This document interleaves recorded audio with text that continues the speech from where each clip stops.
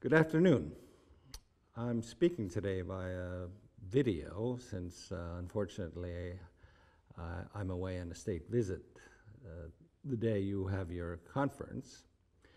But I did want to speak about e-health. Demography is one of the few areas in social science where we can predict the future. And in this regard, demography in Europe does not look good.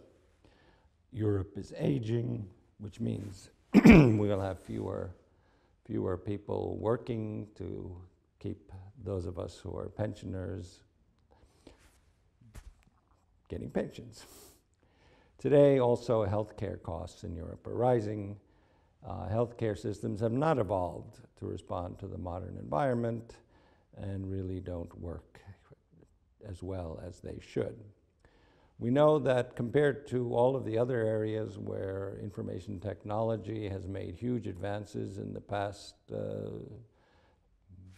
quarter century, healthcare remains at least 10 years behind the level of technological development compared to at least other areas. So the question is, how do we ensure that European healthcare in the future will be affordable? How do we do this in a Europe with greater mobility? How do we guarantee healthcare will be of high quality everywhere in Europe?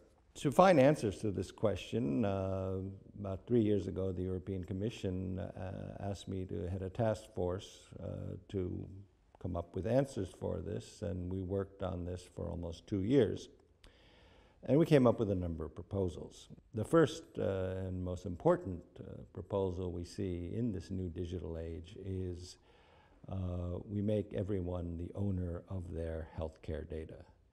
This is rarely implemented in Europe, but what it means is that you own your own data, not the hospital, not the doctor, not the state, but you own your own data and decide what to do with it, which will represent a major change in the relationship between the doctor and the patient that has evolved ever since Hippocrates.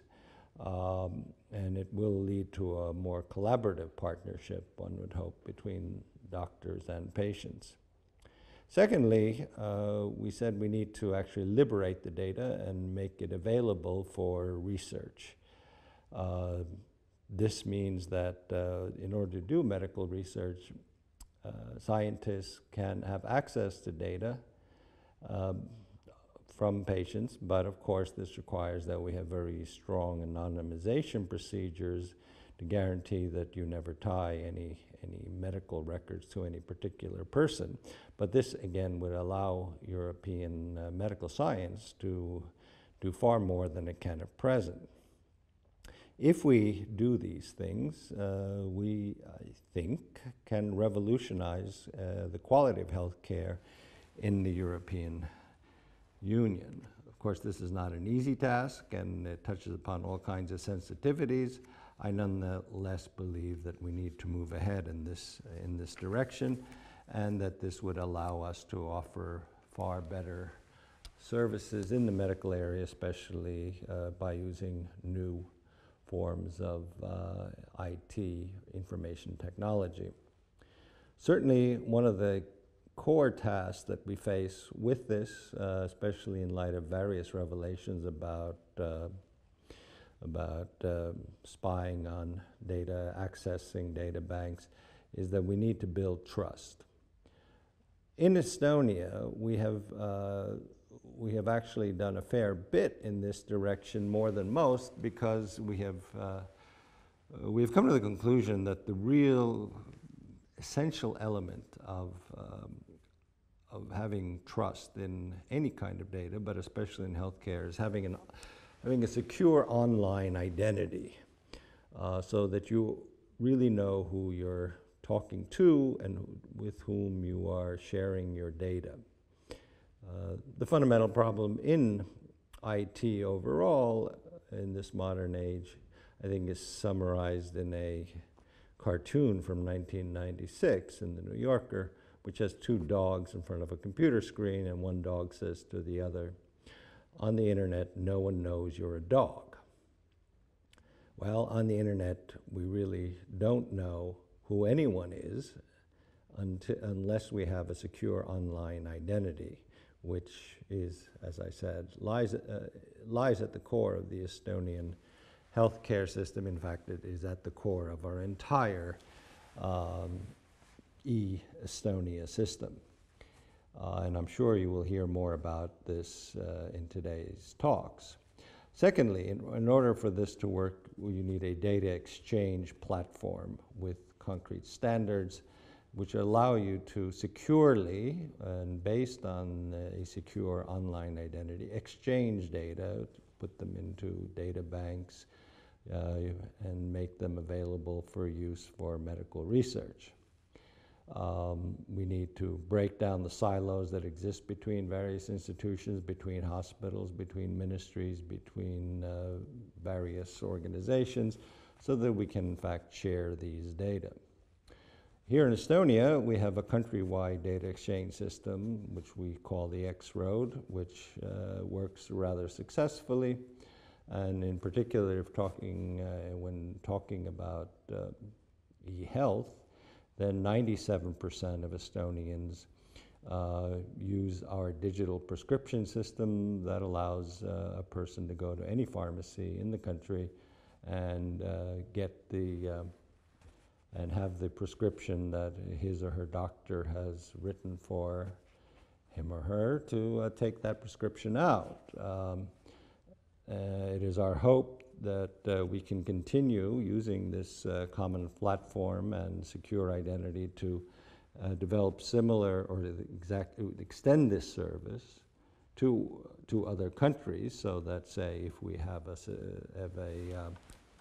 an agreement with Finland, with whom we already have an agreement to have a common data exchange layer, but if we move on to, say, prescriptions, that would mean a Finn could come to Estonia, and if he or she loses, say, antibiotics, can go to the Estonian, any Estonian pharmacy, and with the ID, take out a new prescription. At the same time, we do have to spend or pay a considerable amount of attention to data protection technologies. Here in Estonia, we have one which has now, in fact, been approved by the Estonian Data Protection Inspectorate that allows the exchange of data in a way that it is never tied to a particular person. So that means that the data remains private, but at the same time the data can be used for medical research. In this case, we have an Estonian company called ShareMind that has developed these technologies. Analogous technologies, I assume, will be developed in other countries as well. We in Estonia, and our system has been thoroughly analyzed by the OECD, which ranks among the rich man's club known as the OECD as the best e-health system in Europe. For us, that's not good enough. We have found quite a few shortcomings in this system, which is another aspect we need to keep in mind, that it is not a single step that we simply take to digitize data, but in fact to have effective services really takes a considerable amount of work to develop and to apply.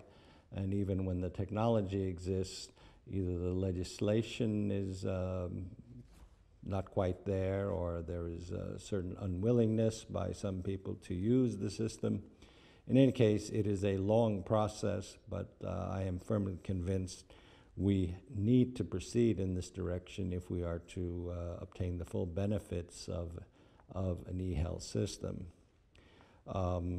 So here again, one obvious shortcoming we found is the digital registration system that would or should significantly simplify the procedures that patients go through in order to get a doctor's appointment.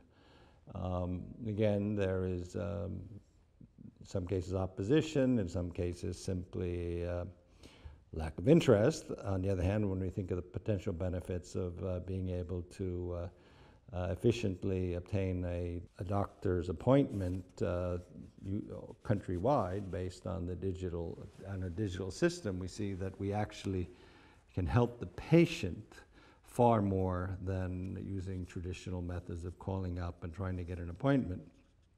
I think that this is the way we will be going in the future, and these are the trends. Given that that things do work in Estonia, and given that we also know where the shortcomings will come, and we can predict pretty much that in other countries that adopt similar systems, that they will face the same kind of problems, be it legislative or opposition, or simply just not wanting to do something differently, that it's worthwhile studying the system that we have here. But the medical profession and the entire medical system will change as a result of e-health. When the patient has the right to own his or her own data and show it to any doctor that the patient wants to show it to, we will bring an element of competition into healthcare that has been missing ever since, as I said in the beginning, Hippocrates. The doctor will be less of a priest and more of a service provider. And that relationship, which we've seen ever since Hippocrates, will change to a degree that is very difficult to predict what the future will hold. When a patient owns his or her own data, they can do other things as well, such as keep a lifelong personal health record, which would be of immense importance for patients' health, especially as they get older.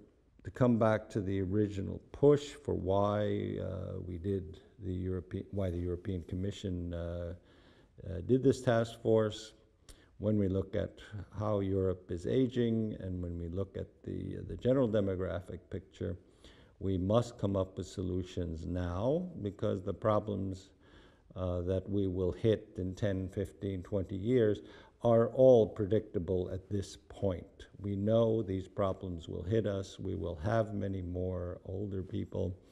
Our task in government and in the medical professions is to ensure that that with this coming change in the demography of Europe, that we are prepared to meet the increased health demands and make sure that the costs will not overwhelm us or those who in the future will be paying for them.